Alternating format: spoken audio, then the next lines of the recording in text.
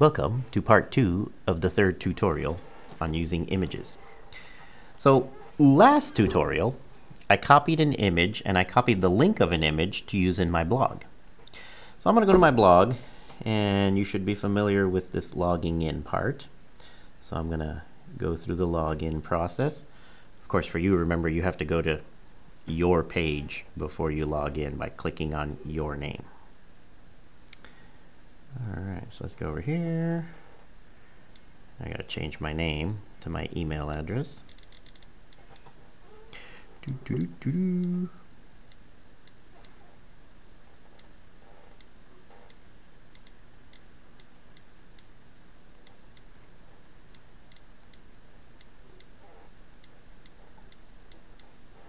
And then password. Sorry, don't want you to see that.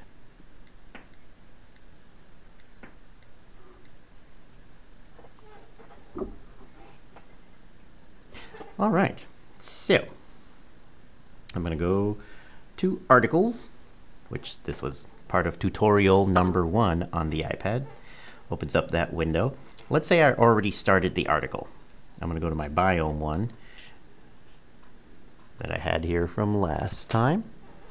And here's how you insert an image. There's a little bit of code that goes with this.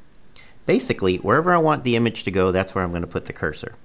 Here's the code you need to place an image. First, we're going to open up this angle bracket. It's like a greater than sign.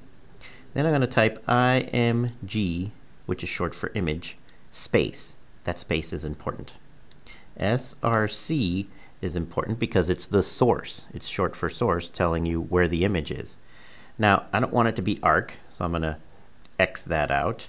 And then I'm going to go the source equals. Now this part's important. You're going to open quotes, because in programming you put things between quotes that tell you something about a location in this instance. And the location is that Geograph United Kingdom website with the picture of that partly eaten salmon. Now I opened the quotes, so I have to close the quotes. Another thing I opened that I have to close is that angle bracket. Got to do the less than sign. But first I'm going to do something before that. I want to make sure the picture is not too big on my blog and throws everything out of whack. So I'm going to choose a width that I know is going to fit nicely. So I got to do width. That's reasonable. Now I'm going to put equals. Now after the equals comes what? Quotation. So I'm going to put quote.